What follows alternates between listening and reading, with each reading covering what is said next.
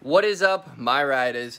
So this is going to be a little scary, but also a little reassuring because I am talking about everything that is wrong with my blood results that came back, and I'm going to go into detail and show you guys everything on screen as well, just to verify what's wrong. But I have the computer to the right of me, and I'm just going to read off some of the things and kind of get you guys caught up to speed. There's 2 videos prior to this that you want to check out if you haven't already. I've been trying to pinpoint whether I have a testosterone issue or a thyroid issue, and I had to do a complete fasted 9 or 10 panel for blood to see what was truly wrong. I also visited an endocrinologist, which specializes in the hormone-related stuff, and I got my results back for the blood, and I want to talk to you guys about the blood results, but I also want to talk to you about what he said. So that's what this video is going to be going into. So jumping off, TSH is your thyroid stimulating hormone. I realized that that's what it stands for.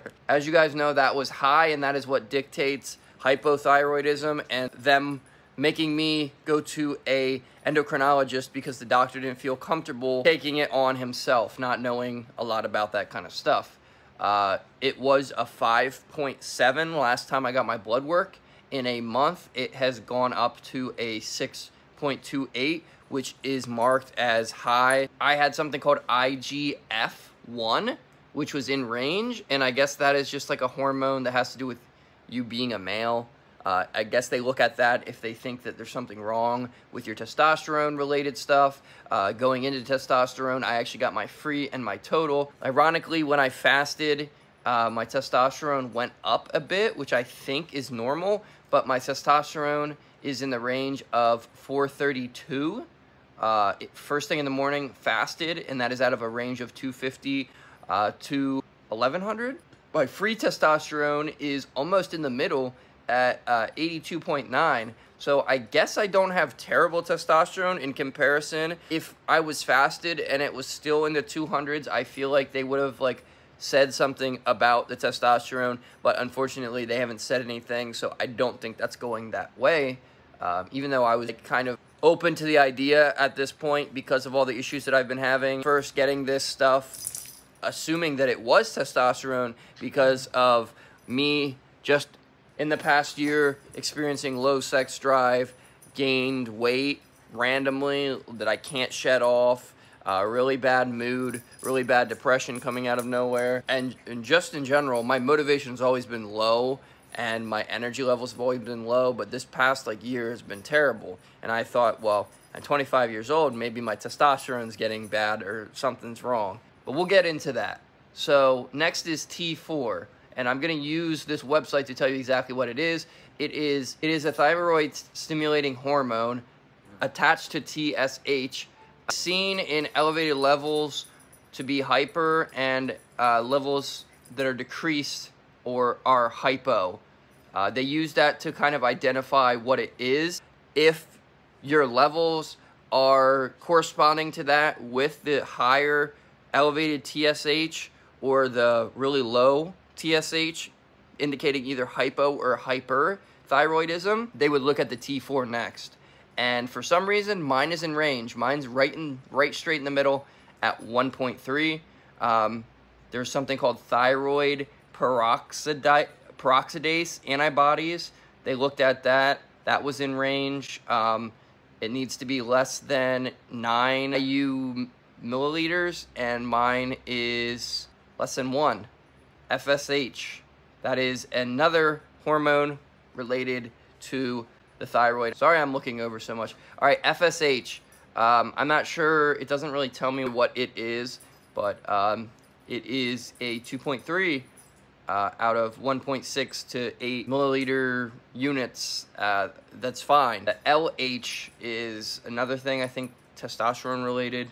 That was a 1.9, so that was still in range. My prolactin, I don't know, I read that's like a female hormone or something, but it's used to test males. That is in range, that is closer to high, but it is 15.7. And then I have the estradiol, which is less than 15, which is in the green, saying that it has to be less than 39. And I'm going to be showing you guys each one of these when I talk about them.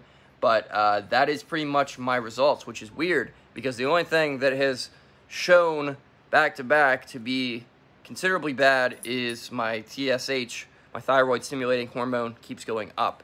So I sent the results back to my doctor via like a portal that I have online to talk to him about that. And this is his exact words, verbatim of what he said, and I'll be showing this on screen just to prove.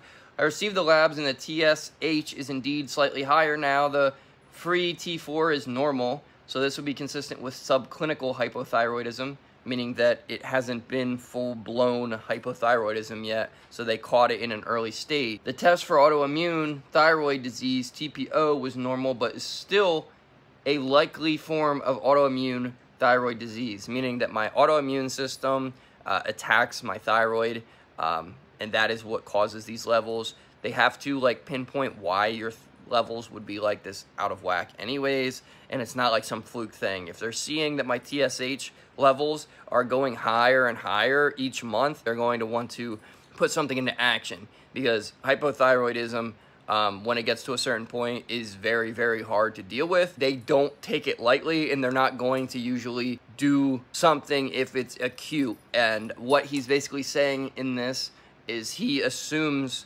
that it is something related to Hashimoto. I'll put on screen. It is an autoimmune disorder that attacks the thyroid. It is a name for that. So I'm guessing he thinks it's around that.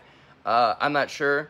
That's what it sounds like, at least that's what my assumption is. And then he said, I would recommend starting thyroid hormone replacement for 50 micrograms daily. If you were willing to proceed with this, let me know. Take care. So after talking to him and everything, right off the bat, he thought that I had an issue when I sat down with him.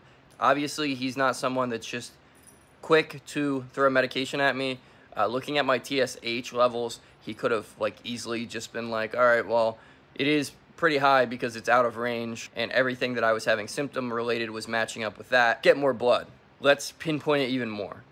Now, that might sound like, I guess, a cash grab if you're looking at it from a different way, but I feel more reassured that he wanted to look into it more before throwing medication at it, and knowing that in a month I've been giving it in between the last blood work and we see this steadily climbing, I would like to actually go after it, and I would not mind trying out something like that. My mom has a friend that has something similar, and they say it works. It helps with energy. When it's used properly, it's supposed to help with weight loss. It can actually, studies have found that it can help up to 10% of weight off your body while taking it. I think that's within the first year. Me not having a lot of energy, me feeling very like crappy every single day, and even the fact that this can affect my mood and stuff is a big reason why I want to give it a shot. So I'm going to be going through this whole process with you guys and updating you constantly on how I feel. But this is going to be the major update on everything that has led up to this. So this is going to be just the whole blood work panel thrown out for you guys so that I can be transparent and let you guys know. And maybe this can motivate some other people to check out their thyroid if they're experiencing similar issues that I've had. And that is why I kind of delve into this series and was hoping that I could help other people out with this. It's a really strange thing. Never did I think that I would have a thyroid issue or something like that, but I definitely do believe that I'm someone that definitely has something, and I'm glad that I can at least pinpoint it. That's why I feel a little bit more reassured now, but I'm definitely going to go ahead with it because I think that it's worth giving it a try, and I will go through the process with you guys and tell you guys how I feel throughout this process. Apparently, this is something that you can feel almost instantaneously within the first couple days. You should feel a little bit of a noticeable improvement, and if not, they can like raise it up. But 50 is like a good starting point, and I don't think that he wants to go full blown, like throw everything, if it's just the start of hypothyroidism. I'm glad that everything is like at least coming to light, and I'm gonna give this a shot and let you guys know. So come along with me on this journey, and you guys will find out for yourself how it affects me, and maybe this will find the right person and help someone along the way as well with their journey dealing with like mental health and everything else randomly that I've had in the past couple years. Needless to say, I do feel like I can at least get a little bit of this under control, so it makes me feel a lot better. And hopefully this reassures a lot of you guys, because I get common questions all the time asking on my live streams and everything like that, what I'm going to be doing and what is wrong with me, and am I really going to get testosterone and all this crazy stuff. But that was just a theory. That was one thing that they were looking at heavily, but that's what it is. So I love you guys. Make sure to be happy, stress less. Let me know what you guys think down in the comments down below. If you're new here, make sure to subscribe. I love you guys, and I'll see you guys in the next one. As always,